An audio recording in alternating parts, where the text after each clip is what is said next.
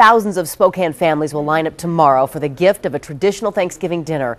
Local charities are seeing an increase in the number of people in need this holiday. About 7,000 families are expected to pick up turkey dinners. That's more than last year.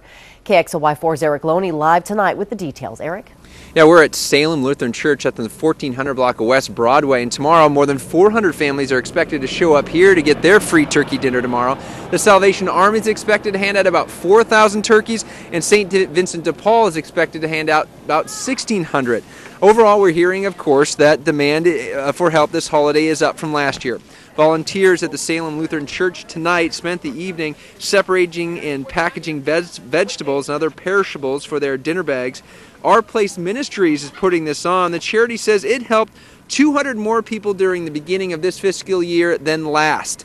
St. Vincent de Paul's food bank on Trent is also seeing more people. Now, overall, all charities say they're seeing more working poor that need help this time of year, people with jobs that just can't make ends meet because of higher fuel prices and energy prices. I'm expecting probably 100 people when I get here, when we open the doors, or more, and then it should stay like that until 7, 8 at night.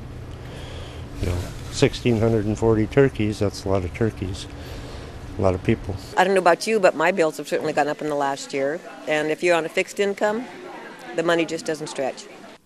Second Harvest Food Bank says they have about half as much food on their shelves this time than they did last year. Last year they averaged about 2 million pounds of food. This year about 1 million. Now, if you still need a turkey, you can go to Salvation Army tomorrow and get one. Tomorrow they'll start handing out turkeys here at 1 o'clock. Reporting live, Erik Loney, KXLY4. All right, Erik, thanks so much. Well, for complete information and links to the food drives going on this Thanksgiving, go to our website, kxly.com.